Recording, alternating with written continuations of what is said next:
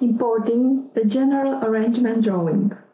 If a general arrangement drawing is available, the modeling efficiency can be significantly increased. It is recommended to simplify the GA before importing it using your drafting software, but further refinements can be achieved in Rhino as well. Cleaning the GA implies removing or hiding unnecessary items in the drawing, equipment, text, hatches, and any other item not relevant from the structural point of view. A good layer arrangement will also increase the overall efficiency. Check that the traces representing structural elements do not overlap or are not duplicated. The use of closed curves, such as rectangles representing casings, elevator shafts, etc., should be avoided. In this case, it is recommended to use Rhino command explode to separate complex traces into curves with clear main direction, that is either longitudinal or transverse or vertical. This is important so that future structural definitions such as stiffeners, cutouts, and seams would be successfully applied.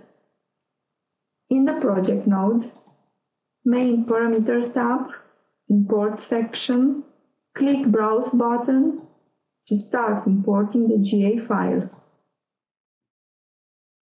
Depending on the unit system of the drawing versus the 3D model units, you may need to scale the drawing. Use Cell Last command in Rhino to select all imported objects right after the import, then scale. For example, if the drawing's units are millimeters and the ExpressMarine units are meters, type 0.001 as scale factor.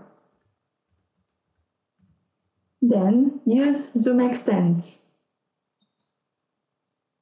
Once the GA scale is correct, start moving each section into the relevant selection box by using the Move command.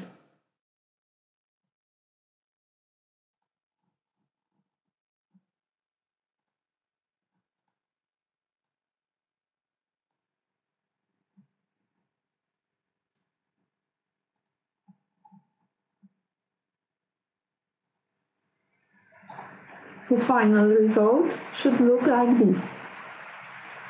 This is the starting point for the link between the drawings and the 3D model.